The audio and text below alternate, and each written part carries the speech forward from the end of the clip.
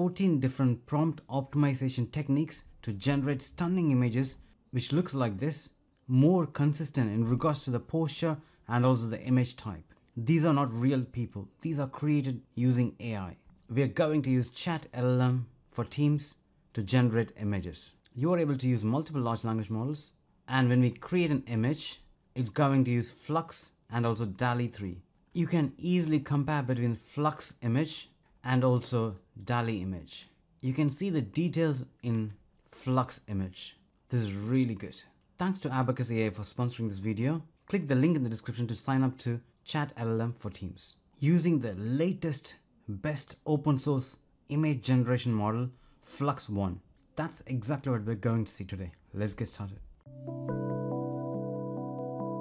Hi everyone, I'm really excited to show you about Flux Prompt Optimization Techniques. In this, I'm going to show you how you can create images which are more realistic like this, concentrating on the detailed prompting techniques which can result in high quality images.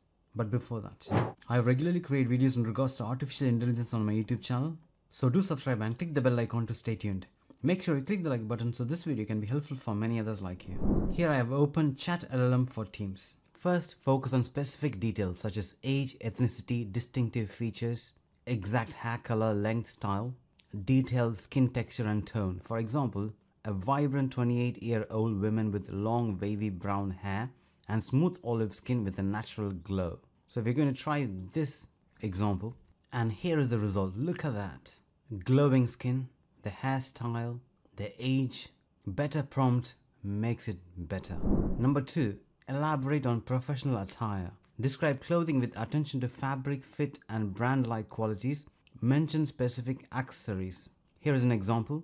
Dressed in a sleek navy blue blazer over a white blouse and tailored trousers, wearing a silver Rolex watch. So going to try to add this to the previous prompt. Trying that again. And here is the picture. Exactly what we expected. With the blazer, with the Rolex watch.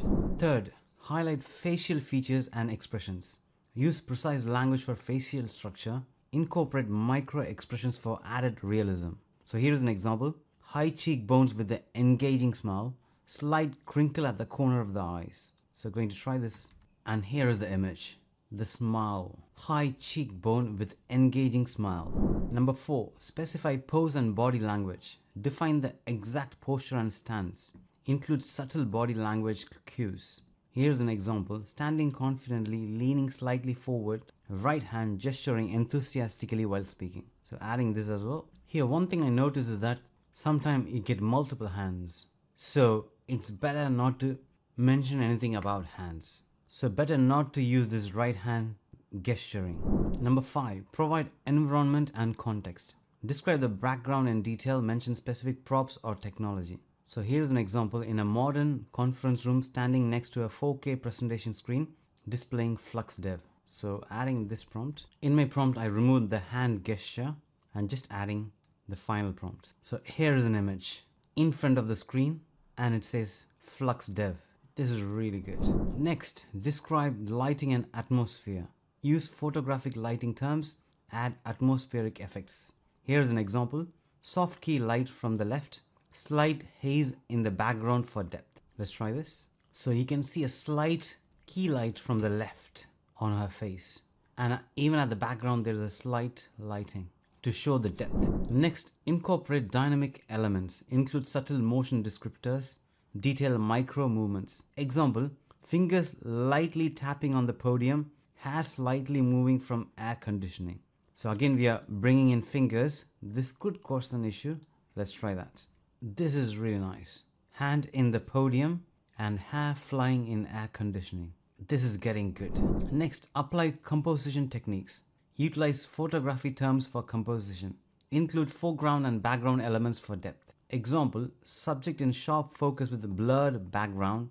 Rule of thirds applied with subject slightly off center. So just trying this. As you can see, I'm keep adding those additional prompts to make the image better. Here you go. Making sure the background is always blurred. Slightly off center. Rule of third. It's a term in photography. Standing slightly off the center. Next, convey emotion. Detail emotional states and subtle physical manifestations. Describe the overall mood, such as confident, engaging with warm smile, reaching the eyes. Copying the prompt. Again, I can see the hands are going off. Let me try that again. Again, I can see there's a slight issue with the fingers. So planning to remove the word engaging because that is causing an issue. And also fingers in the podium. I'm just removing those.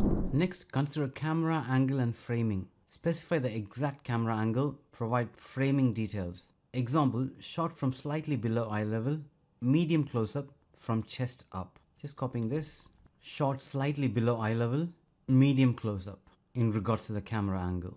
This is beautiful. Next, emphasize photorealistic qualities. Use terms like 8K resolution or photorealistic. Mention photographic qualities. Here is an example, 8K resolution image with shallow depth of field, background slightly out of focus. We already mentioned blurred background. This is just to re-emphasize. Copying the prompt, and here is the output. Now getting into more detail in regards to the skin and texture. For the first point, we didn't mention skin texture and tone, but this is a general point, focusing on specific details. But here we are defining that specific detail so that we don't miss this. Next, focusing on eye details. Specify eye color characteristics, include eye reflections for realism. Then finally, technical specification like camera details and rendering quality. Here is an example, shot with a virtual 85mm lens at focus 2.8, ray traced, lighting for realistic shadows. Here is the final output. Each of the additional prompts will make sure the image we create is what we expected, and it is consistent in regards to the image style, the pose, the lighting, the environment, and other areas. So overall, I see whenever we mention fingers or hands, we need to double check if it's generating it correctly. Apart from that, by adding more detailed prompts, the image is going to be more detailed. I'm really excited about this. I'm going to create more videos similar to this, so stay tuned. I hope you like this video. Do like, share, and subscribe, and thanks for watching.